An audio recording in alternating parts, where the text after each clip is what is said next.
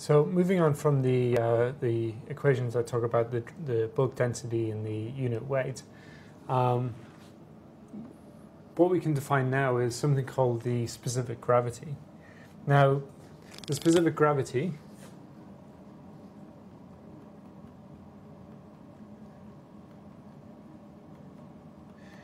sometimes referred to as the particle density in some standards. We can give it the symbol G subscript S. The specific gravity is essentially visualized as if I had a soil and I plucked out a grain of that soil. So the grain looked like that.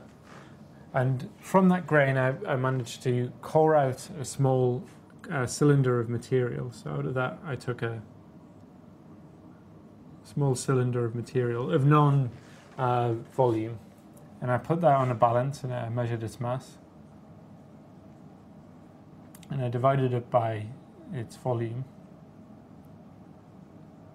What I'd be measuring is essentially the mass of the solid, and I'd be dividing it by the volume that little mass took up. So mass of the solid over the volume of the solid. This little bit of solid, by the way, not the whole solid, but and what I'd get out is the density of the solid. So the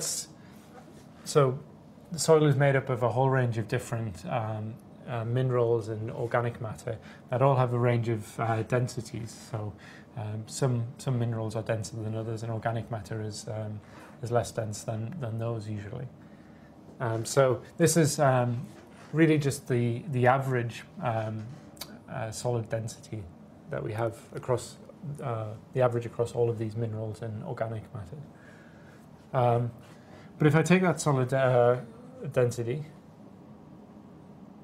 and I divided it by the density of water, what I'd be defining is the specific gravity. It's really saying how many times more dense than water your solid is in your soil.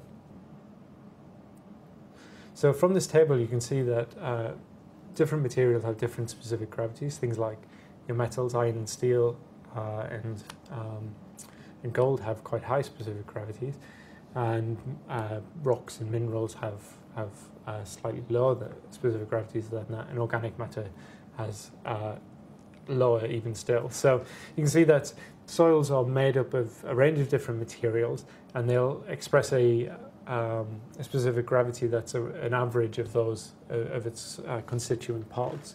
So soils tend to have specific gravity somewhere around 2.5 to 3. So a common misconception with specific gravity is that it's confused with the dry density. So we've already spoken about what the dry density is. What I'd like you to do is go back to the previous video and go through this video again and make sure that you're clear in your mind that what the difference between specific gravity and dry density is.